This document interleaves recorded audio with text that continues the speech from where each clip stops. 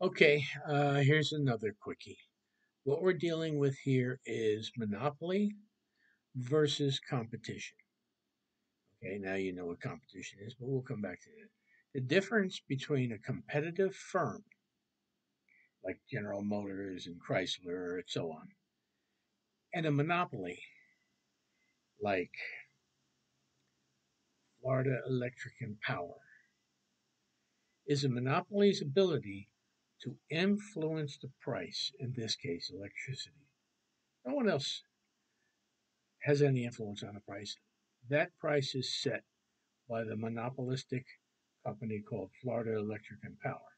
Okay? Now, a competitive firm is a small relative to the market, which compares to a monopoly. It takes the price as a given, basically the given market price.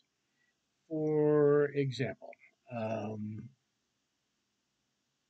cable TV.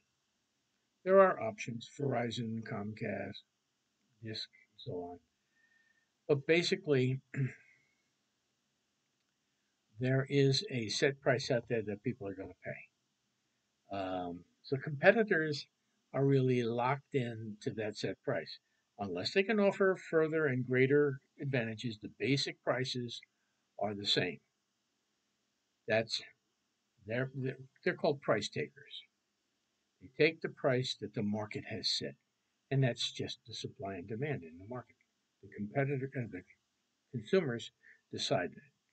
Now, one way to view the difference between a competitive firm and a monopoly is to look at the demand curve.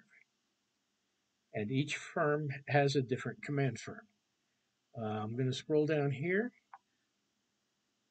When they analyze the profit maximization of a competitive firm, like in the preceding chapters, they had a market price as a horizontal line right here. It's a perfectly competitive firm, again, as you can see, because the product, the competitive firm sells a product that has many substitutes: Coca Cola, Pepsi Cola, Royal Crown Cola, etc., etc. So the demand curve that any one firm faces is pretty much elastic. Okay, it's set. It's a horizontal. On the other hand, a monopoly, which is the sole producer of a product in the market, its demand curve is simply the market curve, as you look at it here. Okay, the monopolist demand curve always slopes downward.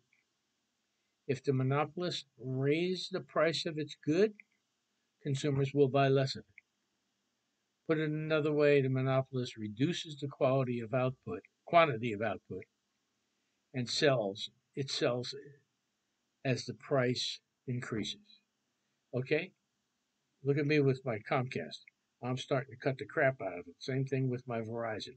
I'm starting to cut the crap out of it because bottom line is the price is getting too high. So the market demand curves in both of those are compared in this graph. And that's essentially what you need to know about the demand curves for each.